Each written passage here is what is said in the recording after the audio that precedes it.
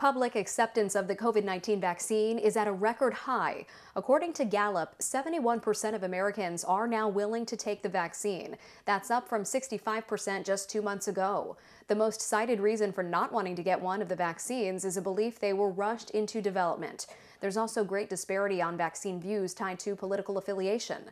91% of surveyed Democrats said they're willing to receive the shots, while just 51% of Republicans said the same. The poll also reveals 2/3 of Americans are not satisfied with how the vaccination process is going.